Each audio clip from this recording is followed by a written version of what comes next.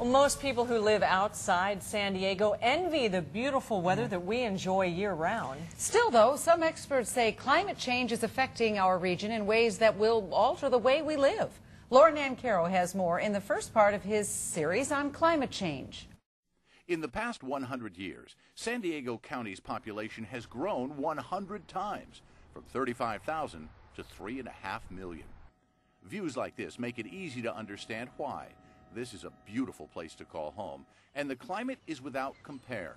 Even in November, the weather is mild and inviting.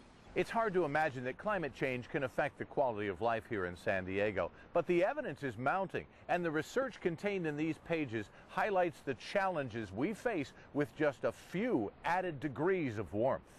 The local nonprofit, the San Diego Foundation, has compiled the work of the region's brightest minds to assess life 40 years from now in a warmer San Diego.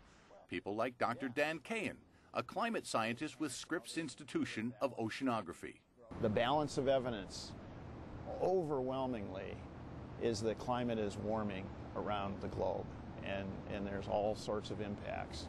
And the thing is that if the models are even close to right, close to being correct, climate warming is going to increase more rapidly in the future. The report looks at the following areas of impact: our coastline and how it will change with the sea level up to a foot higher than today; the fresh water supply, already tenuous and made even more so by potential changes in rainfall and snowpack; wildfires, which may be larger and more frequent; ecosystems, already challenged by human development and pushed to the brink by the climate; public health, diminished by longer heat waves and exotic pests; and reliable electrical power supplies for the larger population in a warmer climate.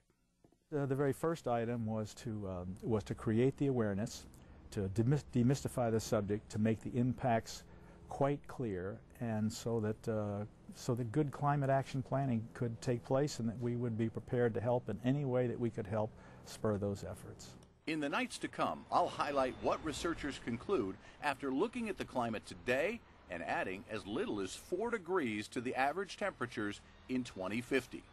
The good news is, while the results are somewhat alarming, there's a lot that we can and should do now. First of all, I would highly recommend that everybody read this report to better understand what are the implications of climate change for our region.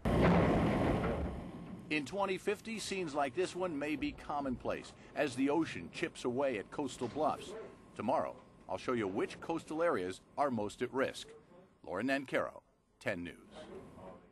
For more information on the San Diego Foundation report, log on to our website, 10news.com, and click on the red TV button.